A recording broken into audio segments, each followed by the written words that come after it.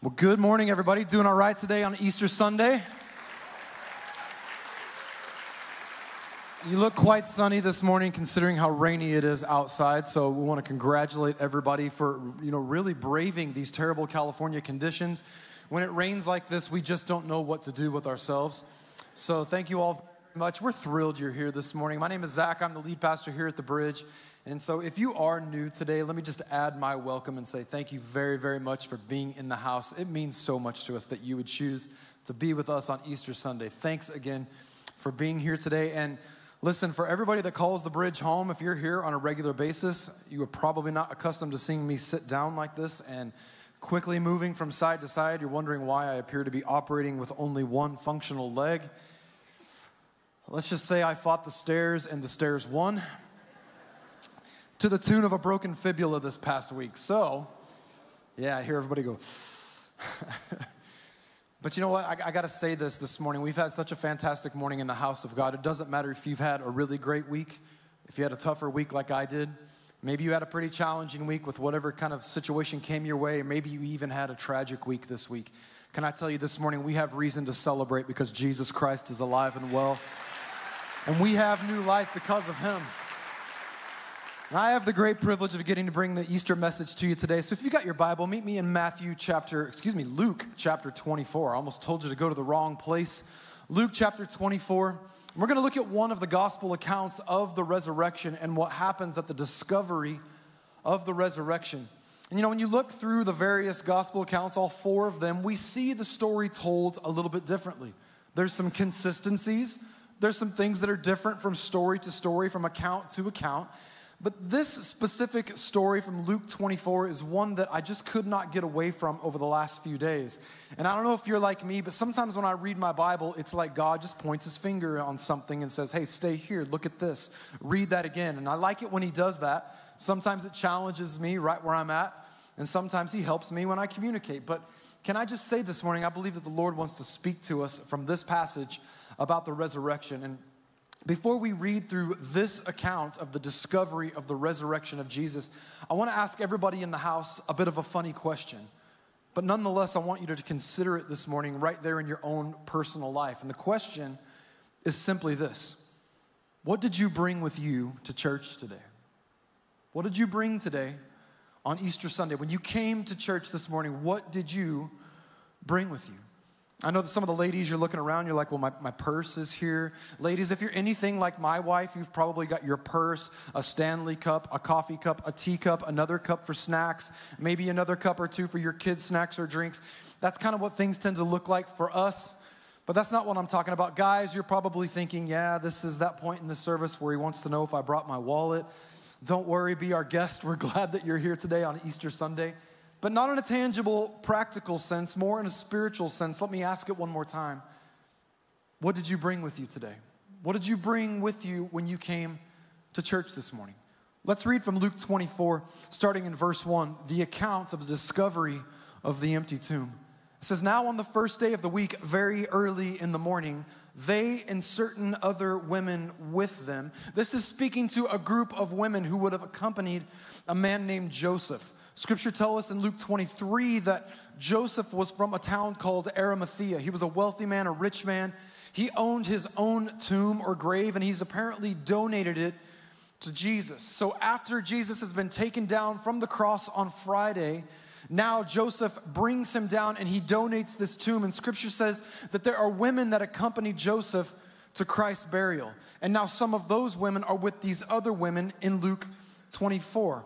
So again, it says that some of these women came together with them, and they came to the tomb bringing the spices. Notice these words. They were bringing the spices which they had prepared. But when they got there, they found that the stone had been rolled away, and it was away from the tomb. Then they went in and did not find the body of the Lord Jesus. As it happened, as they were greatly perplexed about this, that behold, two men, or so they thought were men, stood by them in shining garments.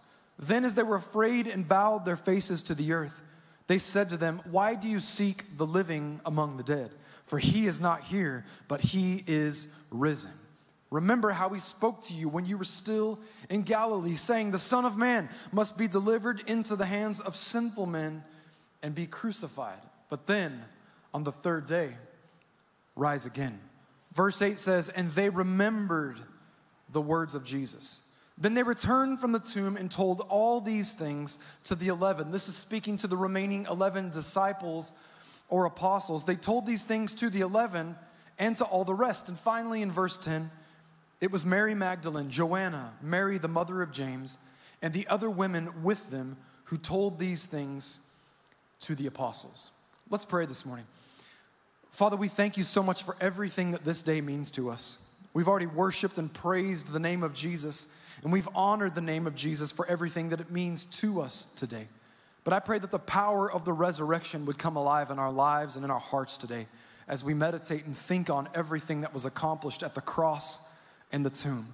And today, as we think about these things, I pray that that very same power that raised Christ from the dead would be awakened in us in a new way, and we would recognize that, Jesus, you have called us to so much more, and we would see everything you've made available to us. Speak to every single person represented in this house today and within the sound of my voice. In Jesus' name. And everybody said, amen. You know, when we read the story of the resurrection of Jesus, it's really, really easy because we read Scripture in hindsight. For those of us who already know the end of the story, it's really, really easy for us to overlook the sorrow that was in the hearts of these women that Scripture talks about who approached the tomb after the death of Jesus. And each gospel account paints a picture of women coming to the tomb, but they don't approach the tomb with joy. Instead, they approach the tomb with sorrow and with grief and with loss in their heart, with heartbreak really, as a part of their condition. And it's so important that when we see this, that we comprehend the joy of the announcement that Jesus was alive by first looking and appreciating the sorrow that was attached to his death. And it's important this morning to also remind ourselves that without the cross, the empty tomb loses its power. And without the empty tomb, the cross loses its purpose. You see, these two things were meant by God to go hand in hand. You can't have the cross without the empty tomb, and you can't have the empty tomb without the cross. And while today we celebrate the resurrection of Jesus, the best way to enjoy it is by first considering the sorrow that was attached to the cross. And see, today when we come to church on Easter Sunday morning, we aren't just attending a service. What we're really doing is we're returning to the scene of the story. We're going back to the place where all of it happened. And we must understand that before there was joy, there was mourning. Before there was celebration, there was sorrow. And before there was life, of course, there was death. When you read through this passage slowly, what you see in the first verse of Luke 24 is that this group of women arrives at Jesus' grave and they brought something with them. Scripture tells us that they brought spices, but they didn't just bring spices. It actually goes on to say they were spices that they had prepared, things that they had spent time in preparing so that they could bring them to the tomb. And with these spices, they intended to apply them to the body of Christ. In all reality, what it would do by bringing these spices and applying them to the body, I hate to be crass, but really it would drive away the stench that was about to set in to the dead body of Jesus. When they arrived, they anticipated that they would have access to enter the grave and anoint Jesus' body with their spices. And by emphasizing the spices and the herbs, if you will, that these women brought to the grave, really the reason this is significant is because this simple act shows us that what they brought to the grave that day was a reflection of what they believed they would receive from Jesus that day. In other words, the spices were a reflection that they believed that death had the final word after Jesus had gone to the cross. They were not expecting a resurrection when they came to the tomb that day. In fact, you read on in the passage and it says quite clearly that the angel had to remind them, don't you remember the words of Jesus? He said that he must die and then 3 days later be raised from the dead. And upon the angels telling them that, they remembered his words, but they had to be reminded because that day when they arrived at the tomb, they showed up not with joy, they showed up with sorrow. And the spices that they brought, again, were a reflection of what they were expecting. They expected death to have the final word. And I want you to imagine for a moment these women on Friday afternoon and then later Saturday night after they had honored the Sabbath day, they honored the dead body of Christ. That was their plan by bringing these spices. And they're offering a statement that hope was lost, that death had won, and that the grave would be Jesus' final resting place. They expected nothing more. And what they brought, again, was a reflection of what they believed or expected from Jesus. And I want to say this to every person in the house, that today in our gathering, we return to the tomb. We return to the place where everything changed, and we return to the scene of the story. And like these women, every single one of us, all of us in this room today, everybody watching online, everybody that's watching in the additional seating in the youth center, every single one of us come here today bringing something with us.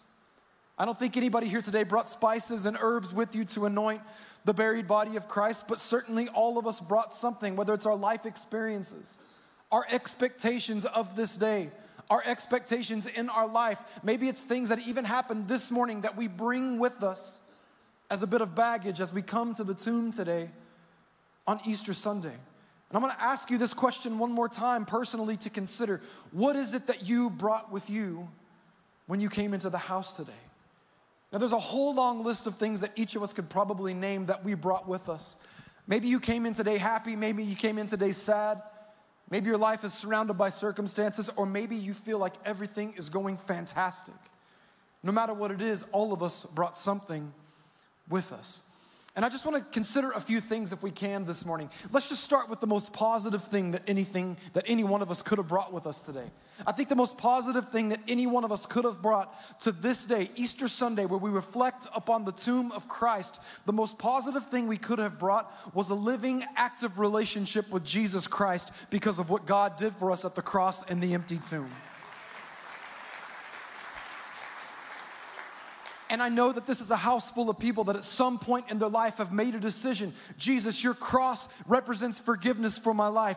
Your empty tomb represents the new life I could not have acquired in my own strength. So today I choose this relationship. I choose to follow you. I want you to be alive and active inside of me. And today, because of what Jesus did at some point in your past, you are walking forward in a healthy relationship with the one true living God. It's the best thing any of us could have brought when we came into the house today. But can we just be honest? I know a lot of us didn't exactly bring all positive things with us when we came into the house today. A lot of us brought our baggage. We brought our stuff. We brought our past, our regrets, our shame, our sin, our condition, our experiences, whatever it might be that you went through this morning. We bring all of those things with us when we come to the tomb today. And let me just give you one example of something that's very common that all of us, maybe at one point in our life or another, will bring with us when we come to the tomb. Maybe today you brought with you religiousness, or more specifically, ritualism. Maybe you came here today out of obligation. You didn't come here by choice. You came here because it's Easter and this is what you're supposed to do on Easter Sunday. You see, ritualism says, yes, it's Easter Sunday, so in order to check all the boxes, or what about this? Maybe this will kind of hit home with you today. In order to make mom happy, in order to make dad happy, maybe to make grandma and grandpa happy, or your spouse happy, maybe in order to satisfy your friend or your neighbor or your coworker that kept inviting you and inviting you and inviting you to be in church today, you're here just to get them off of your back. Or maybe you're here today because, what about this? Because you feel like it's your obligation in order to keep God happy with you to be in church on Easter Sunday. When we settle for ritualism, we keep Christ at a distance and we say, I'm good, not realizing that we've deprived ourselves of the greatest relationship that's ever been extended to us. And see, sadly for many of us, we call ourselves Christians, but we fall into this trap of religiousness or religiosity and ritualism, and we treat God like a list of boxes that we have to check in order to keep Him happy. And I want to say to every person in the house this morning that if you're here out of obligation or religiousness or ritualism, Jesus Christ died and rose again to give you something a whole lot better than religiosity and ritual. He died to give you a pure and authentic relationship with the one true living God. And even if that's the reason you came here today, I want to tell you, I'm grateful that you're in the house today. Here at Bridge Church, we don't beat up people that show up at Christmas and Easter. We will open these doors for you every single time that you want to step foot in this house, and we're grateful that you're here today. But I want to tell you something. If you call yourself a Christian, God has so much more than just checking boxes and walking through religious ritualism. He wants to offer you a relationship through Jesus with himself. You know, when we find ourselves walking through a season of ritualism or maybe even religiousness, we can often find ourselves in this place where what we begin to do is we start to make up our own moral code. We have this idea in our mind that we can create our own self-righteousness that can keep God happy. And if I show up for church on occasion, everything's good between me and God. But what we find is that becomes a trap because suddenly we're living according to our own code of righteousness, which always falls short of the true God of righteousness. And I want to say to everybody this morning that when the prophet Isaiah looked ahead to Christ coming, he didn't just talk specifically about Jesus' birth, his death, and his resurrection, but he actually looked ahead and understood that we could not save ourselves by trying to create our own standard of righteousness. It says in Isaiah 64 and verse 6, "But we are all an unclean thing, and all our righteousness," notice these words, "are like filthy rags." When you see that word righteousness right there, it's actually plural. It says righteousness is. In other words, we can so often try to create our own standard of righteousness, our own standard of morality, living life according to our own rules. And every time we start to see ourselves as being okay in the sight of God according to our own rules, God looks down and he sees our own self-righteousness like filthy rags. It doesn't add up. It doesn't measure up to his standards. It goes on and it says, "We all fade as a leaf, and our iniquities like the wind have taken us away." And I want to encourage every single person in the house today, don't come to the tomb and settle for ritualism that tells you, I'm good enough for God in my own self-righteousness. Take a step closer and consider the price that's been paid for your redemption. Because if we will enter in and take a step closer to the tomb, what we'll find out is that God wants to do something supernatural on the inside. And the picture that I see in my heart when we find ourselves walking through a pattern of ritualism or religiosity, it's as if we're stepping up to the tomb and we're keeping what Jesus did at a distance and saying, I see it, I notice it, I observe it, but I'm not going to come any closer. I'm good right where I'm at. Don't settle for the place that you are today, my friend, because God has something a whole lot better, and it all starts with seeing what Jesus did for you inside that empty tomb. Amen? Maybe you're here this morning in ritualism. Yeah, that hits home. You're like, Zach, I feel like I'm just going through the motions today. But maybe that's not you. Maybe you find yourself in another place today. Maybe this is a word that will ring more true today in your life, and it's the word rebellion. I know that's a bit of a harsh word, and sometimes it can sound kind of accusational or even confrontational. When we talk about rebellion, you're saying, Zach, are you saying that I've rebelled against God? What's funny about it is that Scripture tells us that God has placed eternity inside each one of our hearts, and somehow when we come into his presence, we can figure out very, very quickly whether or not we are in right standing with him. Something amazing happens when we step into his presence and we see where we are, where we stand with God. You see, our rebellion says, yeah, I see everything that God has provided for me, but I think I can make a better life on my own. Sometimes rebellion doesn't look like unbelief or even outright rejection of God. It can often mean accepting what Christ has done for me, accepting his benefits and accepting his blessings, but rejecting his lordship over my life. What's interesting about this is that I am the first one to put myself in line and say that I've walked through my season of life where I rebelled against God. I wanted his blessing and I wanted his benefits, but I did not want to surrender to the lordship of Jesus in my life. And when I found myself there, my life looked a whole lot like a story that Jesus told in Luke chapter 15. Many of you might know this story well. It starts out in Scripture by telling us the story of a lost son, but maybe you know it better as the story of the prodigal son. Jesus said there was a son. He was the younger of two sons. He had a rich father, and this rich father had worked so hard to give his son so many amazing benefits and blessings. But one day the younger son comes to his father and he says, Dad, it's been nice living in your house, but I'm ready to step out on my own. I want my inheritance now. I want to go off and live life my way. I don't want the life that you want for me. I want my life on my terms, but I want your blessing and your benefits. And this father in his graciousness looked at his son and said, okay, that's fine. I'll give you what's coming to you. Go ahead. Go make life for yourself the way that you want it. And what we see very soon is that the son runs off and he begins to squander everything that the father worked so hard to provide for him. Until pretty soon he's burned sinfully through all of the money his father gave him. He's hungry. He has no means in order to purchase a meal for himself. And he finds himself out working on a farm. And he's feeding pigs. And as he looks down and sees the pods that the pigs are eating, he recognizes that the pigs have more food to eat than he does. And he realizes the terrible condition he's in until one day he says, it's time for me to go home, except my father's never going to accept me. He's never going to see me as his son again because I've squandered everything he provided for me.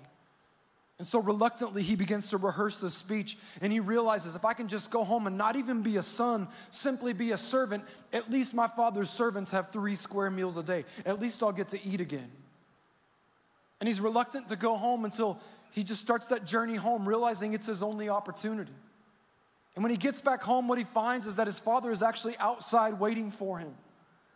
And I imagine that day in the story of the prodigal son, that as the son got closer and he rehearsed his speech, trying to figure out how he was going to earn his way back into his father's good graces, what scripture tells us is that the father was waiting on him to come home. And he didn't just wait for him, but when he arrived, he killed the fatted calf. He threw a party. He put his robe around his shoulder. He put his ring on his finger, and he welcomed him back into the family. And I imagine that day that the prodigal son, thinking that he couldn't earn his way back in, quickly found out that the price had already been paid for him to be redeemed back into the family. And I want to say to everybody in the house this morning that no matter how far you might feel from God, you might feel like you have to earn your way back home, and God might not ever accept you back. But what you need to know is there is no price that needs to be paid now, because the price has already been paid once and for all, and God is simply waiting for prodigal sons and daughters to come back into the family today and welcome you home. When we use that word rebellion, it's a bit of a strong word. But the reality is I identify with it because I've been there. I've been that person that looked at God and said, God, I want all your blessings. I want all your benefits, but I want them on my terms. Until the time came that I reached the end of my road. And you might hear that and say, Zach, that makes sense to me, I get it. Or maybe you're a little bit reluctant yourself to admit that that's where you're at today if you're feeling far from God. But let me show you something. Isaiah 53 and verse 6. We read this on Friday night, on Good Friday. This is what it says. It says, all we like sheep have gone astray. Everybody say all. We've all done it. We've all rebelled. We've all gone our own way. We've all gone off and tried to make a better life for ourselves than what God wanted to provide for us. Like sheep, we've gone astray. We have turned everyone to our own way. But look at this. In spite of my sin, in spite of my mistakes, in spite of my failures, when all of my sins deserve to be put on me and I go to the cross that Jesus went to, what does it say? And the Lord has laid on Jesus the iniquity of us all. If you're here today and you feel far from God and you feel like that price can't be paid, you need to be reminded today that Jesus has taken my sin and he's taken your sin on the cross, and you and I cannot afford to pay the price, but the good news is that he's already paid it so that we can come back into the family of God. But we have to be the ones to admit, God, I'm far from you. Maybe at some point in your past you made that decision and you said, God, I want to walk with you, I want to know you. I want your blessings and I want your benefits, but you, like me, have gone astray. You need to know that God's not waiting harshly to judge you and condemn you. He's waiting out front with his arms wide open, ready to welcome you back into his family. Amen. And there's going to be a big party in heaven if you're willing to do that today, in Jesus' name. For each and every one of us, we'll take a step closer to the tomb today. We'll see that God wants nothing more than to show us everything that he's made available through the resurrection of Jesus. So we talked about religiousness. We talked about ritualism. We even talked about rebellion. But maybe as we mentioned those words, you'd say, Zach, those aren't the words for me. Zach, I'm in a relationship with God, but if I'm honest, when I walked into the doors of this place today, when I come to the tomb, I got a heavy heart because I'm dealing with some stuff in my own life. Maybe your life has been surrounded by tragedy over the last few days. Maybe your life has been surrounded by circumstances over the last few days. Maybe there's difficulty that you're dealing with right now that seems so much bigger than you. And it's not religiousness or ritualism, and it's not rebellion that's concerning you today. Maybe when you walk through the doors of this place, the thing that you need the most is you just need some relief. Maybe your circumstances feel really big and you feel really small. Maybe your questions feel many and your answers feel few. Maybe what you're walking through right now has got you so weary and so burdened that when you walk through the doors of this place today, the thing you need more than anything else is rest and relief. Today I'm reminded of a family that's connected to our church that just a few days ago they lost a wife and a young mother in her early 30s to a late stage diagnosis. And today as they approach the tomb, relief is the cry of their heart. Rest is the cry of their heart. I think of another family in our church who recently lost their mom and grandmother. And after multiple weeks of travel and sickness and hospitalizations, they approached the tomb today just looking for rest and looking for relief. I think about a single mom who just this week I spoke to, and she told me the story of her 11-year-old son that she hasn't seen in months. And as she told me that story, she talked about the broken relationship. And she said, would you please pray for me? Because all I want is some rest and relief from this situation. I just want to see my son again. I think about parents and grandparents in our church who come up to us and say, Pastor, will you pray for reconciliation in my family? Because the relationship with my kids and my grandkids has become broken and strained. They say, we just want to see our kids come back into faith. We just want to see our kids come back into relationship with us. Or even more specifically, we just want to have a relationship with our grandkids again. And I hear these stories and I recognize that there are certainly people that are in this house today that when you come to church on Easter Sunday and you approach the tomb, you approach that place where new life is supposed to spring out of, what you find yourself crying out for above all else is rest and relief. But the good news is that Jesus has offered that to us also. And I want to read to you from Matthew chapter 11, the very words of Jesus. And I want to read these from the Message paraphrase today because I think it's going to hit home a little bit differently. And I want to ask every single person in the house who's feeling weary and worn out and tired and overwhelmed by the circumstances of life to tune in and hear the words of Jesus for your situation. Matthew 11, 28-30 says, are you tired? Are you worn out? Are you burned out on religion? Come to me. Get away with me and you'll recover your life. I'll show you how to take a real rest. Walk with me and work with me. Watch how I do it. Learn the unforced rhythms of grace. I won't lay anything heavy or ill-fitting on you. Keep company with me and you'll learn to live freely and lightly.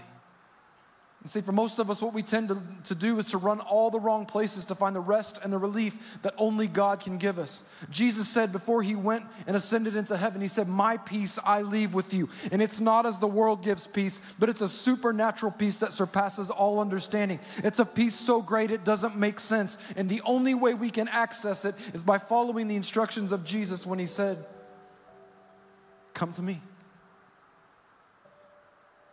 And I want to invite every single person in the house, wherever you are and whatever you've brought with you today, to take a step closer to the tomb and find the rest that Christ is offering. We saw those words of Jesus where he says, come to me, come to me. The traditional translations say, come to me all who are weary and heavy laden, and I will give you rest. And I don't think it's a coincidence the way that reads with the way the story plays out here in Luke chapter 24 when we see these women getting the news of the resurrection.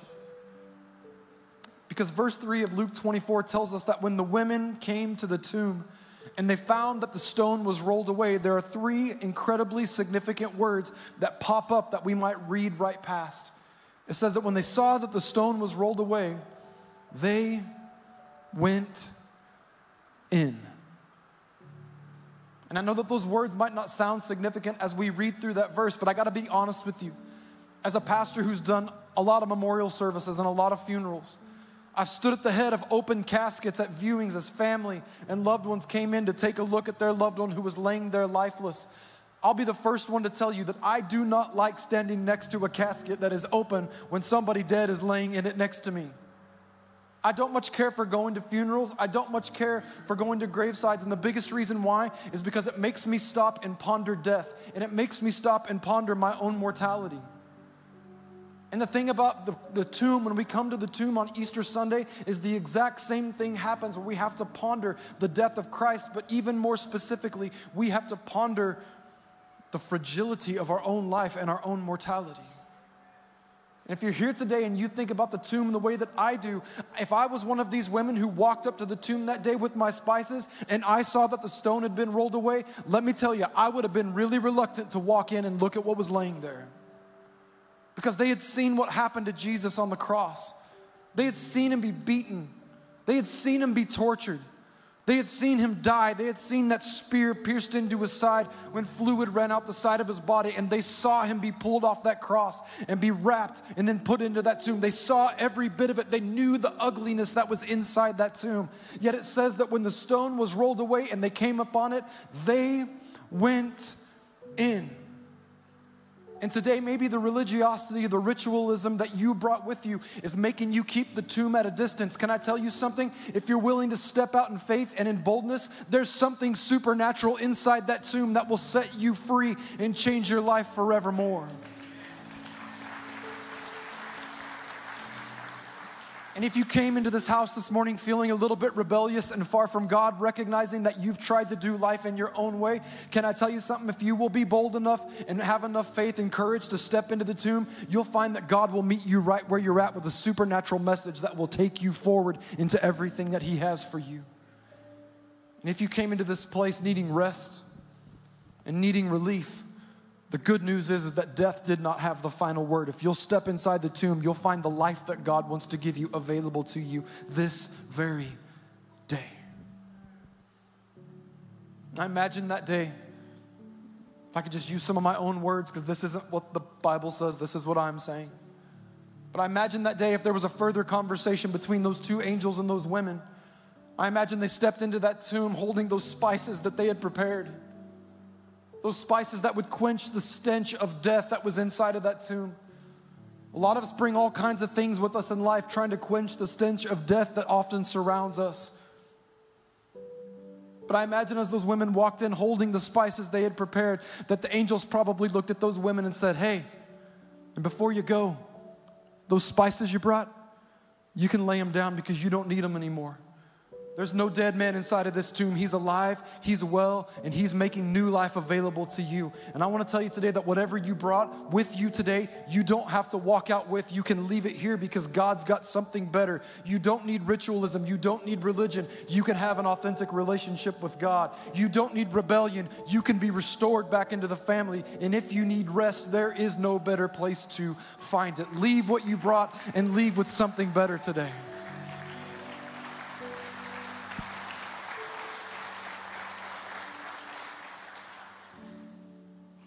We can't understand joy unless we first consider sorrow. We have to consider the pain before we can celebrate. But the beauty of the story of the tomb is that new life has sprung out of death, and God has made available that life to all of us. Amen. Would you bow your heads with me? Father, I thank you so much for everything that this day represents. We represent today the resurrection of Christ, the new life that we have, the life eternal, the relationship that's available to us. That's what's represented in this gathering today as we've come to the tomb. But Father, it's our choice to step in. It's our choice to come to you. And today we choose to walk in, to step in and receive everything you've made available to us. Jesus, we believe that you are the Son of God. And we believe that you died for us. And we believe that you were raised to life so that we could enter into that new life as well.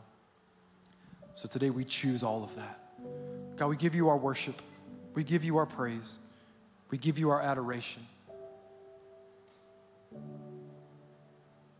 Thank you that what we brought with us today doesn't have to go with us when we leave. We can leave it here. And we can step into all the better things that you've made available to us. So we receive those things. God, we choose to praise you for what you've done and receive everything that is available to us. In Jesus' name, amen.